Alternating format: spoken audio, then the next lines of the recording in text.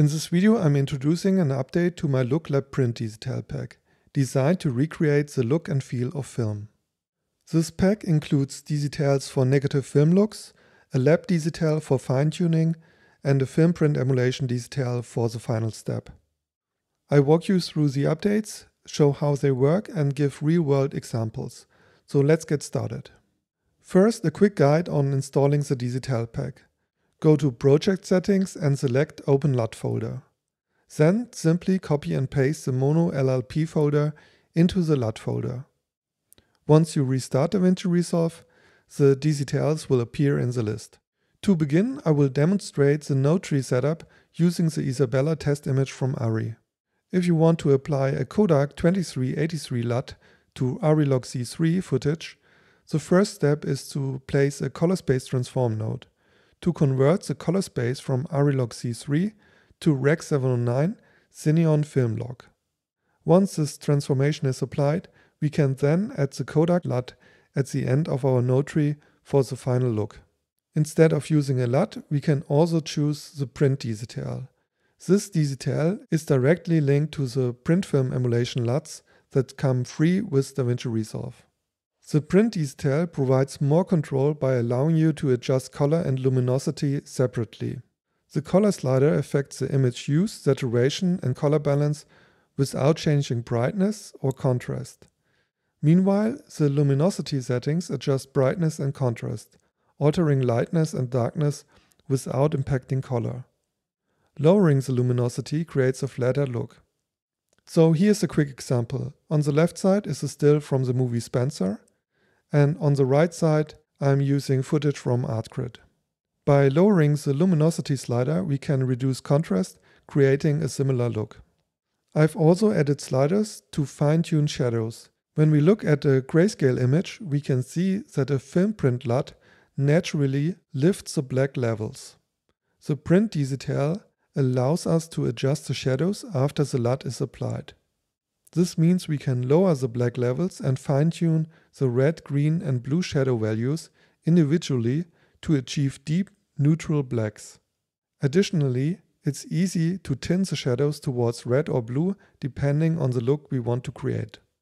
Before applying a print film emulation and the CST, I now also add a lab DCTL to the node tree. In the upper half, we have sliders for exposure and shaping a filmic tone curve. Below that, there are sliders for color and density, allowing for further refinement. For me, it was very important not to overload this tool with too many sliders. I believe in a minimalist approach. Too many controls can feel overwhelming, slow down the workflow, and make decisions harder. Instead, I focused on keeping only the essential sliders, the ones truly needed to shape a filmic tone curve and achieving film-like colors. Now I'll go through each slider step by step, first using the Isabella test image, later I'll show some more examples. The exposure slider functions identically to the exposure control in the HDR grading wheels. Contrast applies a filmic S-curve to the image. By default, the pivot is set to the middle gray value of ARRI log C3. If you prefer to work in DaVinci White Gamut, I also included this DCTL version optimized for that color space. Increasing contrast expands the tonal range, deepening shadows and brightening highlights.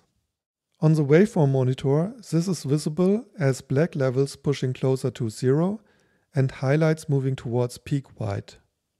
The same behavior can be observed when using the native contrast control in DaVinci.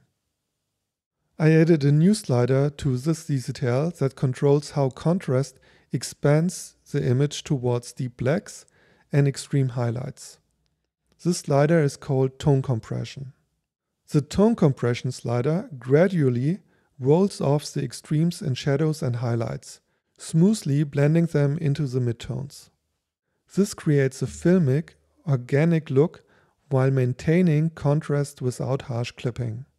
When I toggle the node on and off, you can see that while I've added more contrast, the highlights retain a smooth roll-off instead of being pushed into extremes. Now here's another example. I increase contrast, Then add tone compression to smooth out the adjustments made by the contrast, preventing harsh highlights and deep shadows.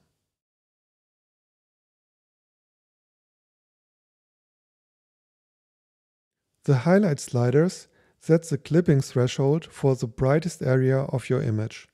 Lowering it helps prevent blown out highlights by retaining detail in the lightest regions. The black point slider defines the darkest threshold of your image.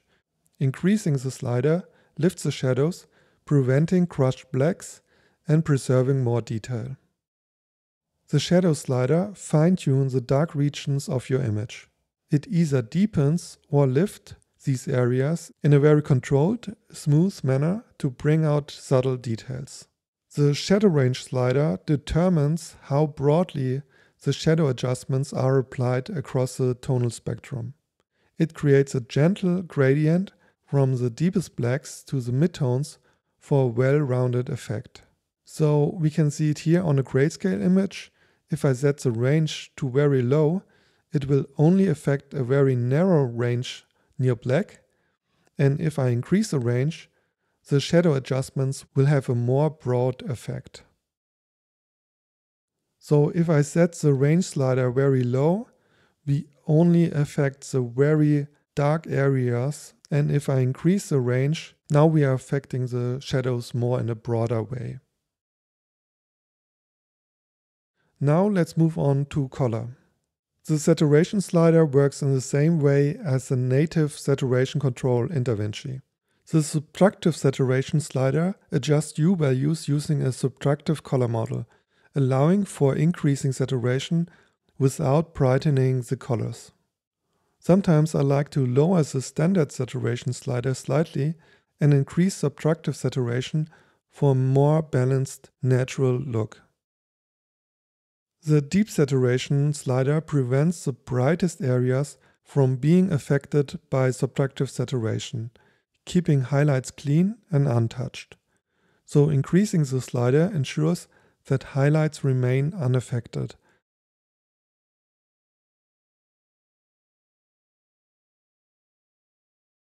The density sliders adjust the brightness of a specific hue, making them darker or lighter. The deep density slider prevents the brightest areas from being affected by the density adjustments. Next, there is the DCT highlight slider. Film highlights can have a unique quality where intense light results in lower saturation. The DCT highlight slider is designed to mimic this aspect of film behavior. Next, the two-strip slider. This slider emulates the classic two-strip Technicolor process. Instead of pushing the slider all the way up, I often prefer to set it around 10 to 20%. This subtle adjustment introduces a gentle color separation, enhancing warm tones while keeping cool tones intact, creating a subtle orange and teal look. Next, the Bleach Bypass slider. This effect is inspired by the traditional bleach bypass technique used in film processing, where the bleach step is skipped, resulting in high contrast and reduced saturation. Now I'll talk about the look DCTLs. The look DCTLs provide a range of negative film emulations designed to give ARRI Log C3 footage the characteristics of well-known film stocks. These DCTLs act as a foundation, a starting point that preserve middle gray, ensuring no unwanted shifts in exposure.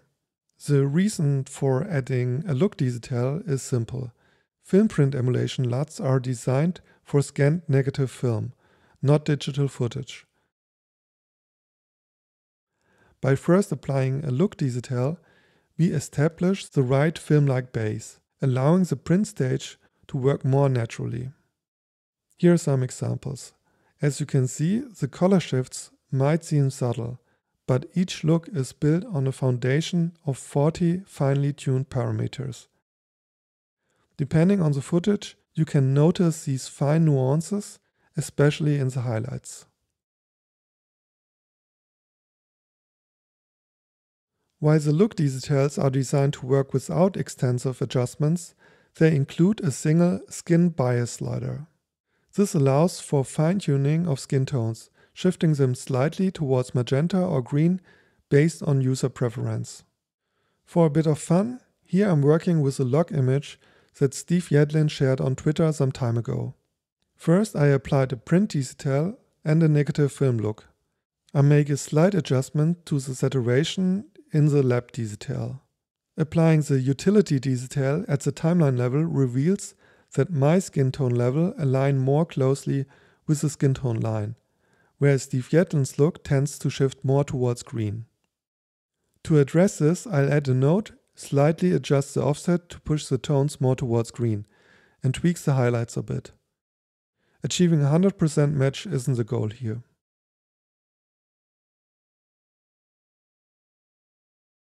For more details, please visit my website, where you find all the information and a free demo version. If you have any questions, feel free to leave a comment or send me an email. That's it, thanks for watching, have a great day and see you next time.